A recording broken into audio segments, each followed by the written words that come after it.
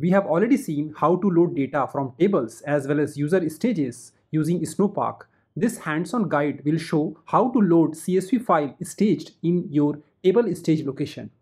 As you know, each table also comes with a table stage, also called unnamed stages in Snowflake context.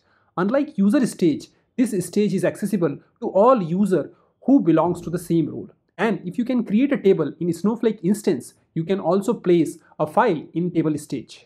So we will see how to create a data frame objects from files that are available in your table location, which is represented as a percentage character followed by the table name.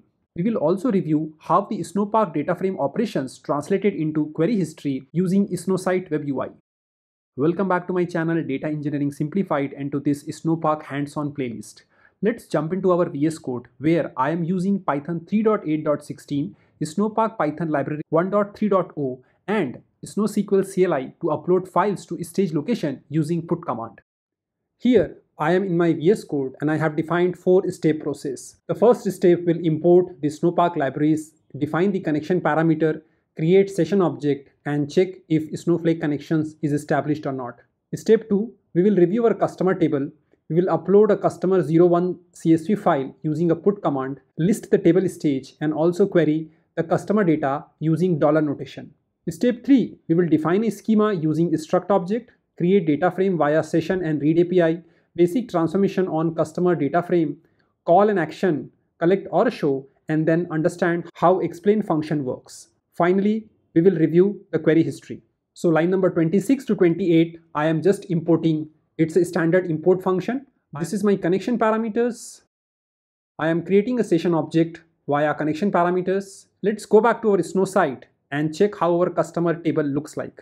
This is my demo database and Snowpark schema. And let's quickly review how our customer table looks like by taking first 10 dataset. It has a salutation, first name, last name, date of birth, birth country, and email address. Now let's check if customer table stage has any files or not. You can see I am using the percentage followed by the table name. I do not have any dataset. Now let me go back to my SnowSQL CLI and put this file.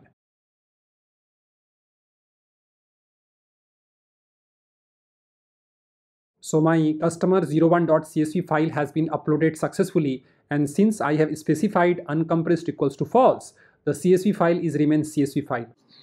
If you do not understand how the put and get command works, and if you are not very sure how to load the data using put command, I would request you to watch my data loading playlist masterclass. Now let's rerun and see what does it bring. So customer 01 CSV file exists into the table stage location. Now I can query this table stage using dollar notation, and let's run and see the sample data. So this is how the data looks like, and different country dataset is available here. And if I would like to count the data, I can run a select count on the top of this select statement. So it has total 253k records. Good. Let's go back to our Snowpark program. Now the next step, we are defining a customer schema which has following fields: salutation, first name, last name, date of birth, birth country, and email. And now using session and read API, and this schema object is being passed.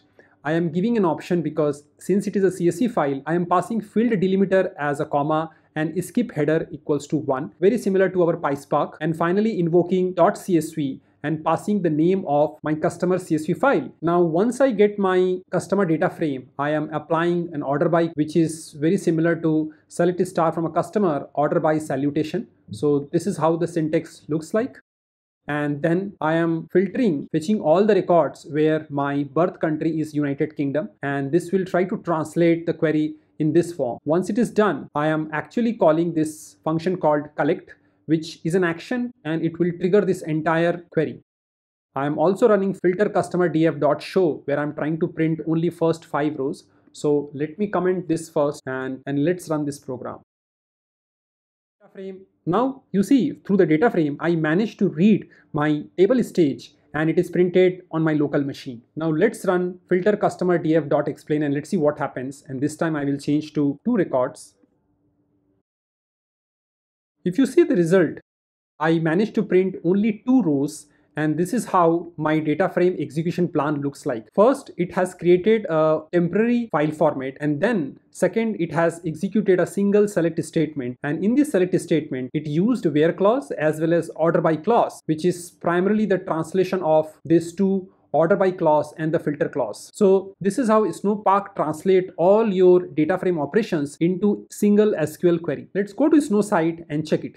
So when I come to this screen, I can see it has created a temporary file format since I'm using CSV. Then it has executed a single select statement which has your where clause and order by clause embedded. And then finally it drops the file format and cancels all the query before closing the connection. If you don't close the connection, probably this will not be executed.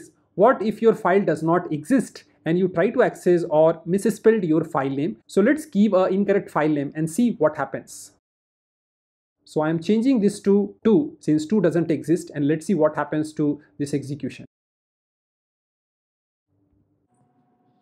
Even though it has executed query, since there is no file, there is no data, and since there is no data, the data frame did not show any result. Okay. However, it has not ended into an exception. So this is how you can read dataset from your table stage location and perform any kind of operation using your Snowpark data frame API. Refer the description section to download the source code used in this tutorial as well as cheat sheet.